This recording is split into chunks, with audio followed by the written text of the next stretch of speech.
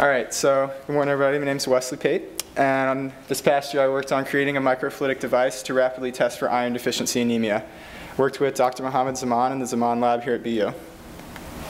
So just real quick, I wanted to sort of set the stage for iron deficiency anemia, sort of give you a sense of why it's such a worldwide problem.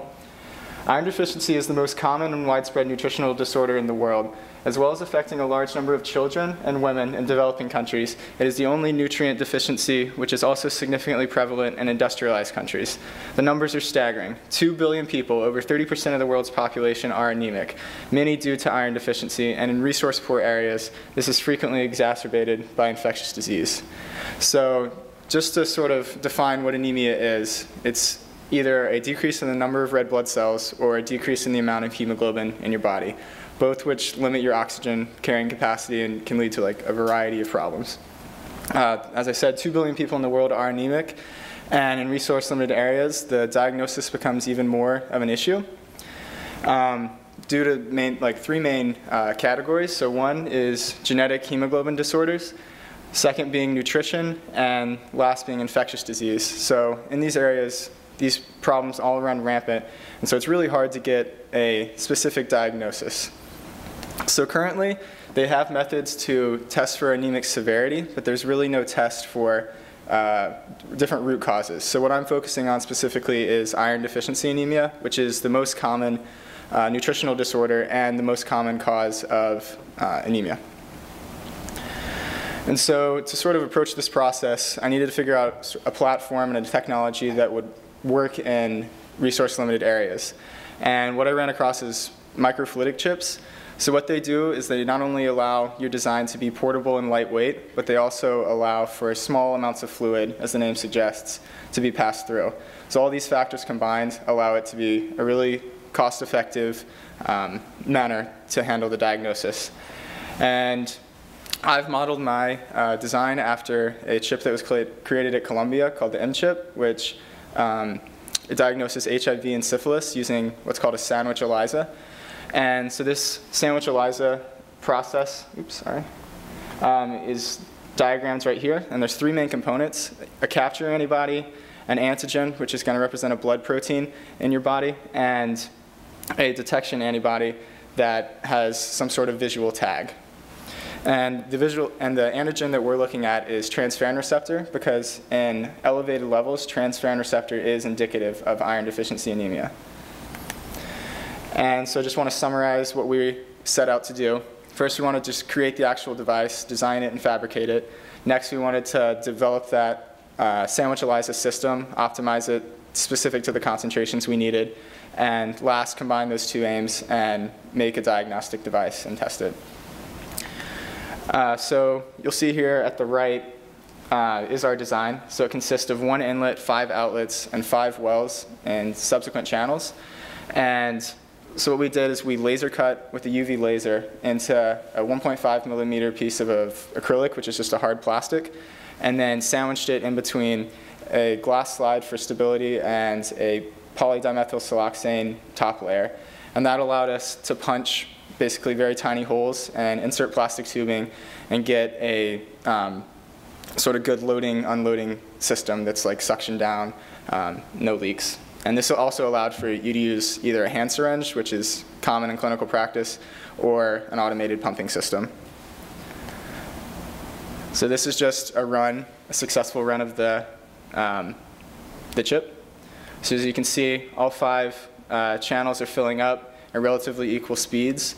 And towards the end, you'll see that there's an equal dispersion of the air as well. So you get a good, nice clearing of the channels, which is important for the actual ELISA.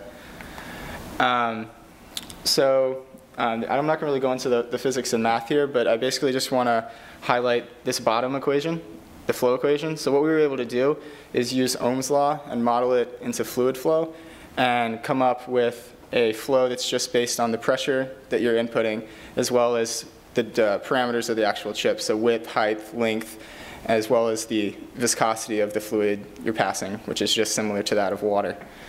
So yeah. And what we did is we compared the experimental values we got to the theoretical values we got from that model to the experimental values. And so this figure to the right shows so basically we're increasing the pressure and then measuring the volumetric flow. So this shows here in the red that that's the 3 psi. And then as you increase the pressure to 9 psi, you're getting a steady increase in slope, which just means more flow. And though we did get linear trends and the flow was constant, it was much less than the theoretical values we got. And there were a few reasons for that. So one is a limitation of the actual model we were using. So because we have these big wells that are much bigger than the channels, you have an issue of turbulence and decreased velocity, which both are going to cause decreased flow. So one is a limitation of the model. The second is a limitation of the binding process. So we used a optical adhesive because it's clear when it dries. And we noticed that it spilled over into the actual channels and into the wells and caused occlusions, either partial or full. So this raises the internal resistance of the chip and then in turn decreases your flow. And in addition to the flow testing, we also wanted to test how it would run in the actual ELISA. So the ELISA consists of 2 main washing steps of important reagents. And so we modeled that with blue and yellow food coloring water. And what we found is they overall ran pretty well initially, but then over time they started to deteriorate in performance because of the binding process we were using, especially with the automated pumping system. It was putting too much strain on the binding. And so you can see that red circle here. That's showing where the actual PDMS was coming up and coming up away from the acrylic layer. So this is the same trial, but you can see it started out initially fine and then just started deteriorating over time. So a better binding process in the future is what would be needed to be explored. And so after we did the actual chip testing, we needed to start optimizing the ELISA. And so it consisted really of 2 main visualizations. So one is a fluorescence and one is colorimetric. And basically what we needed to do is establish a linear trend between the TFR concentration, the antigen we're trying to establish and capture, and the visualization. So in this case would be absorbance. You can use an absorbance reader for both of those.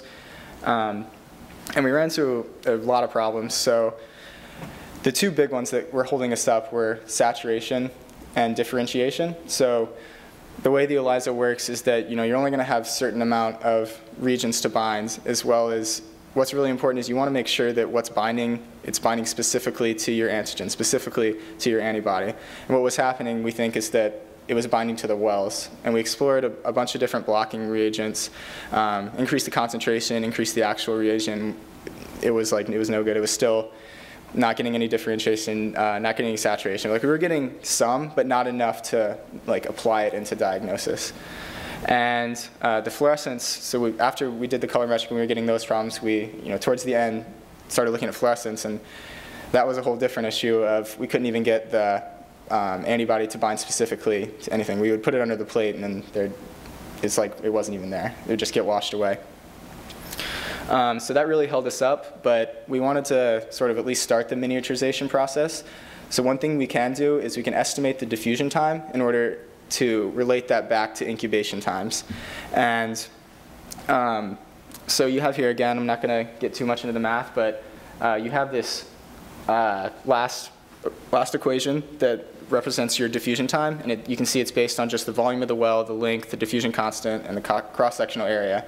And we used fixed second law as well as estimating the actual diffusivity, diffusion coefficients of our antibodies and antigens.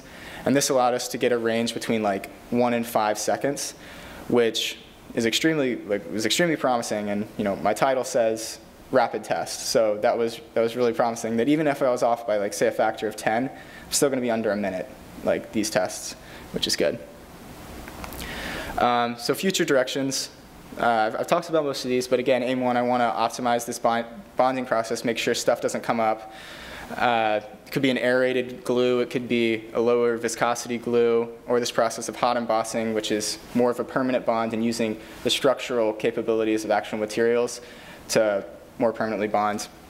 And the second one, we just need to optimize the ELISA. We need to, I wasn't aware of how in-depth of a process this actually was. It usually takes, a team of 20 guys not 20, but like 10 guys working on it for like a couple years to optimize this, and so that's just something that needs to continue to be pursued.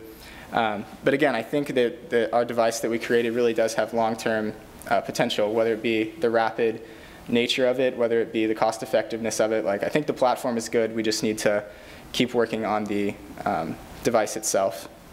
And again, one thing I want to mention is the cost. So total, the chip's going to run for under $3 because we have antibodies that we, like, antibodies are normally pretty expensive, but what this allows is the small fluid nature of it to really just drive down the price. So you're getting like a dime per antibody, the reagents you need. And additionally, like the materials, it's cheap plastic. I can get a huge 4 by 8 foot sheet for like 25 bucks. Comes down to like, again, maybe like 15 cents per chip for the materials. And then the main expensive thing is the PDMS, but that is really important because it suctions everything down. But again, even if I'm off by, a certain factor, it's still, our high estimate is, $3 to $5, which can be a disposable device at that price, which is nice. And then, yeah, so the last aim, once everything has been established between the chip and the ELISA, you want to take that and put it into a diagnostic tool. So we would have to reestablish that linear trend, make sure we can get that predictive model again, then test different blood samples, so diseased versus normal blood. And so basically how it would work is you would just run the blood through, you'd get a signal, you'd read it, and you'd say, okay, you're above this concentration, so therefore you have iron deficiency anemia. So that's generally how that would play in the field. And then, yeah, just long term. So I'm specifically looking at iron, but there's a lot of other nutrient deficiencies that can be related to anemia. So you can include vitamin A, you can include folic acid, B12. Like, you could technically make like a whole chip that's maybe like 5 by 6 centimeters, and put it all on one thing, run it, and then you can get like a very like complete nutrient deficiency reading, like diagnosis. So it's a lot more specific, which is definitely needed. Yeah, and that's it. Just if we have time for any questions.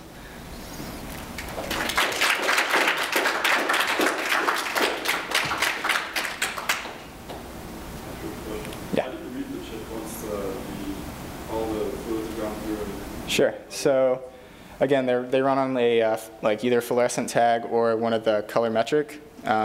Sort of, it would be specifically a blue color that you're screening for, and you just use like a typical like absorbance reader. So you have a light source that you shine through it, and you have a reader at the bottom, and it tells you like the differential. So it'll tell you like the delta absorbance, and those you can relate to like different intensities.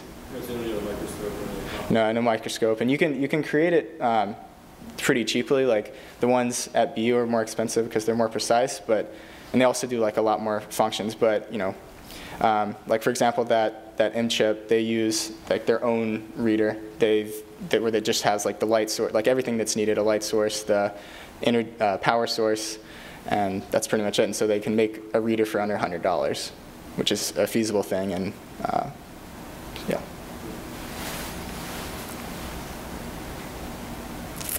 All right, well, thank you.